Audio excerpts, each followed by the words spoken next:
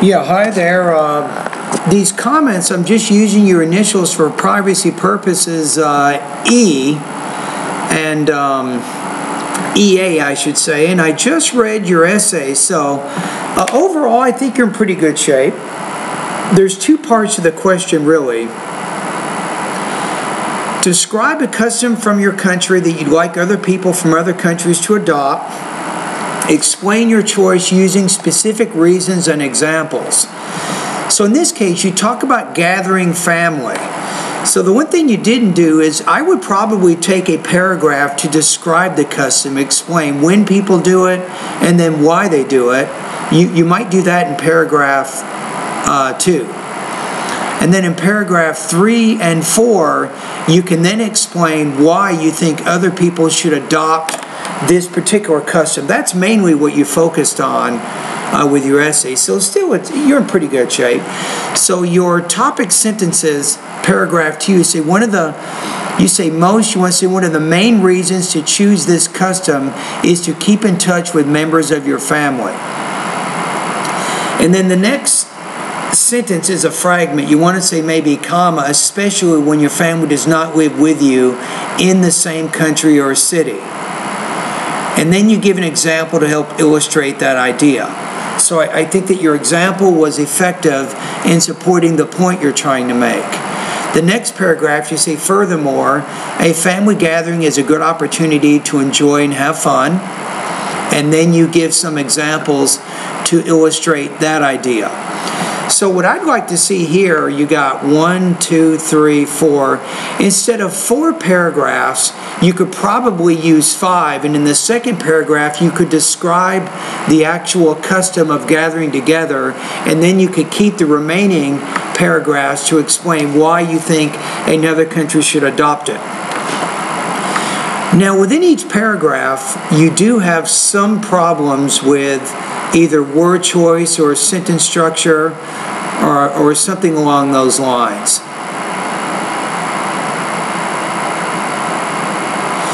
So let me see if I can give you an example here.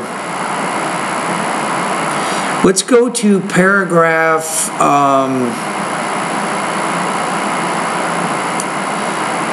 how about paragraph 1, the last sentence? You say gathering family with you want to say each other's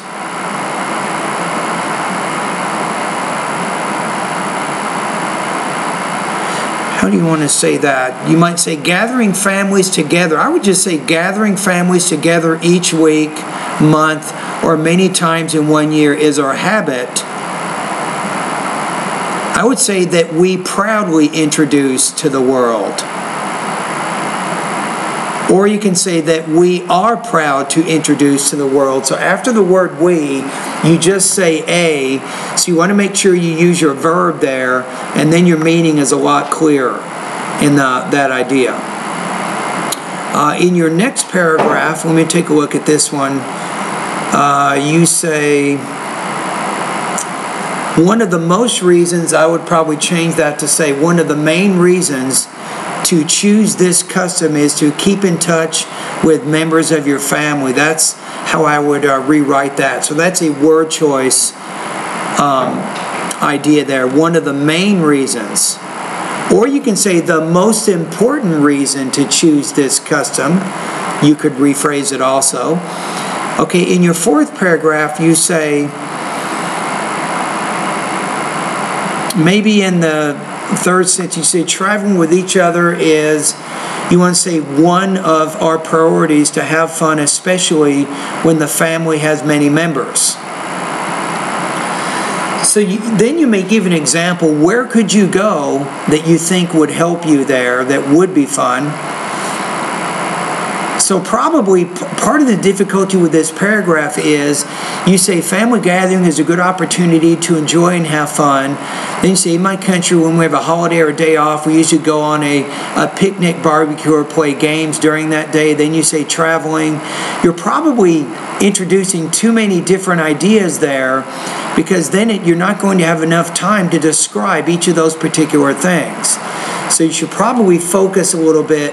You might say, for example, in my country, when we have a holiday, we like to gather together as a family. And then you talk about what you like to do on that holiday and how the family gathering is important.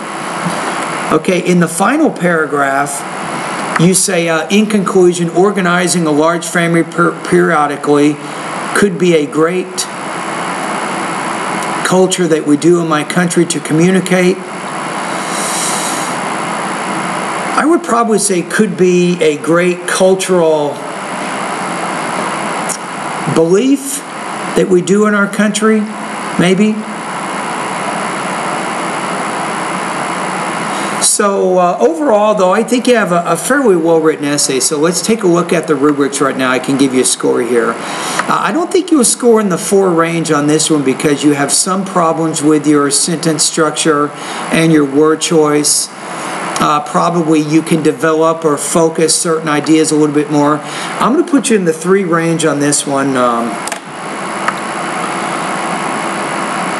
I'm going to put you 3.0 out of 4, out of 5, I mean. This is going to put you at about 20 points out of 30 on this particular practice test. For the purposes of our class, this is going to put you at 76% on this assignment. All right?